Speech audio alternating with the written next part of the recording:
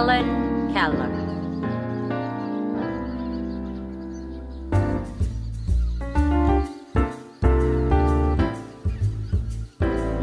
Faith is the strength by which a shattered world shall emerge into the light.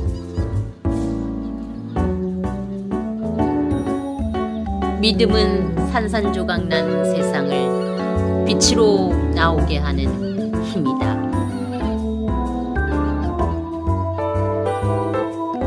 I am only one, but still I am one.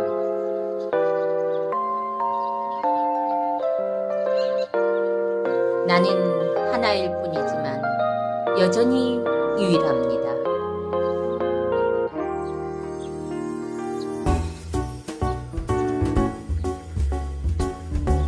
I cannot do everything, but still I can do something.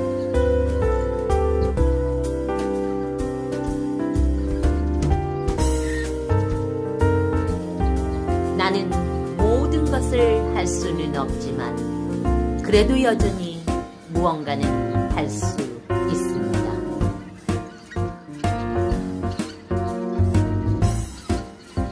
And because I cannot do everything, I will not refuse to do the something that I can do.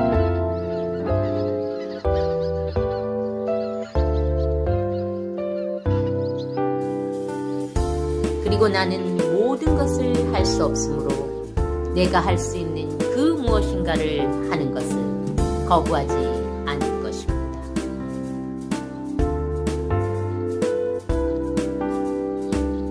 We can do anything we want to if we stick to it long enough.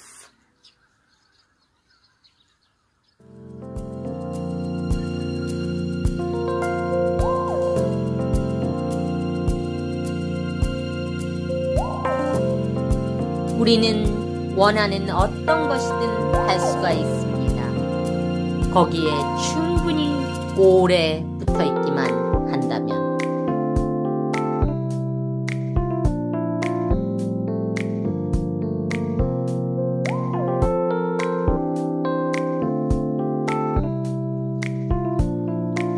When one door of happiness closes, another opens.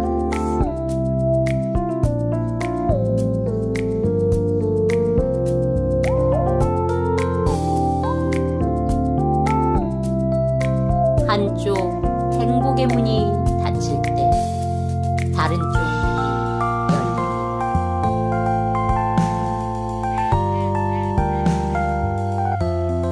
But often we look so long at the closed door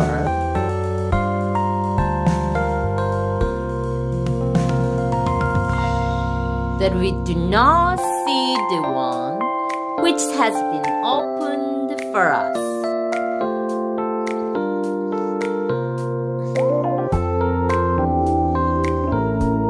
그러나 우리는 종종 너무 오래 닫혀진 문만 쳐다봐서 우리에게 열려져 있는 문을 보지